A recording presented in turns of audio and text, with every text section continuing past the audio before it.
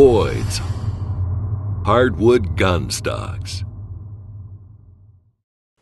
Hi, I'm Randy Boyd. Should you free float your barrel channel? That's when you have clearance between your barrel and the gun stock. There's been a lot of debate on this subject over the years.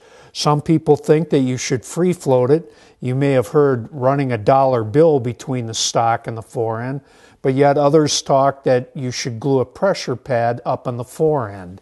Well, these both could be right, but yet they could be wrong. Let me explain. When you shoot a firearm, the bullet and gases traveling through the barrel cause the barrel to move. This movement can vary depending on barrel diameter, caliber, stability of the stock, and so forth. Example is here with the 300 Magnum two-piece stock and forend and a sporter barrel.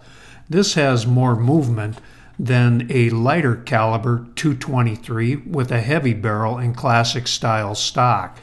This movement can cause a collision between the stock and barrel, of which can change your point of impact. So, should you free float or use a pressure pad? With a pressure pad, even the slightest movement in the barreled action or stock will cause changes to your point of impact. And with some firearms, the barrel will bounce off the stock. Our testing has shown for longer-term accuracy, it's best to free float your barrel between 20 to 40 thousandths, far more than a dollar bill. This eliminates any opportunity for the stock and the barrel to collide.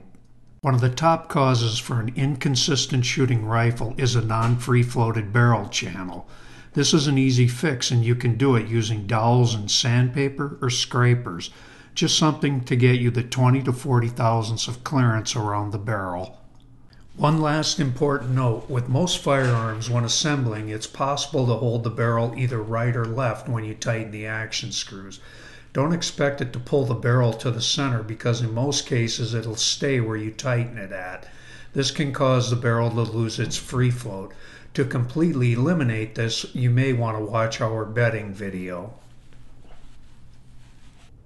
So remember, in most cases, a free-floated stock with a 20 to 40 thousandths clearance will prevent stock and barrel collision and improve your accuracy.